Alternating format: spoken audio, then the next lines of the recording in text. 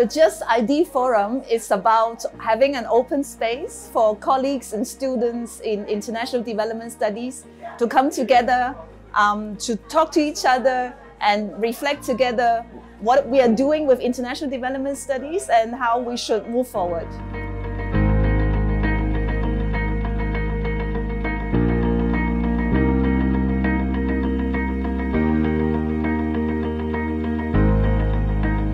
To become part of the solution, we need to be aware and admit self-critically that the point of departure is we are part of the problem.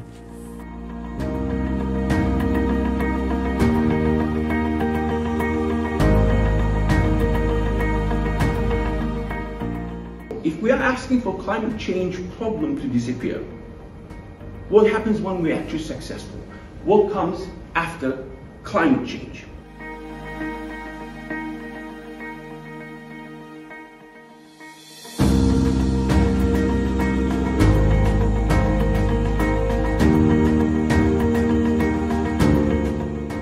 Central to the debates and also relevant to my research, and that is how is knowledge produced and by whom is knowledge produced.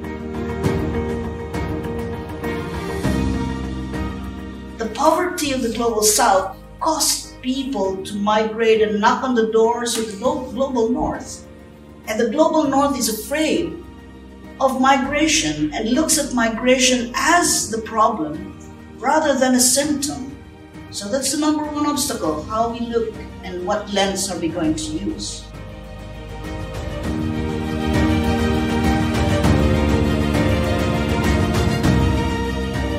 I love the Just ID event because it gives us the opportunity to reflect on the theory and conceptualization of what is just development, but also on the practice of doing research within our respective communities. It's very insightful, brings us new ideas, new people to meet, and new discussions to have. It's been super captivating, and I feel very enthusiastic to explore new grounds. It's very interesting to have all these different people together, a lot of critical thinkers. For me, this is a very enlightening project to learn from all voices from the global south and other areas. In one word, I would say really illuminating and inspiring. Collaboration. Maybe surprising is a good word. I would say connection. Extremely insightful.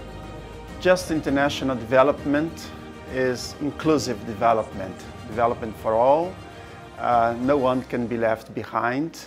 The needs of people must be taken into account, and their needs are different. Not all over the world we are the same. We have different needs, we think different, and this is inclusive development.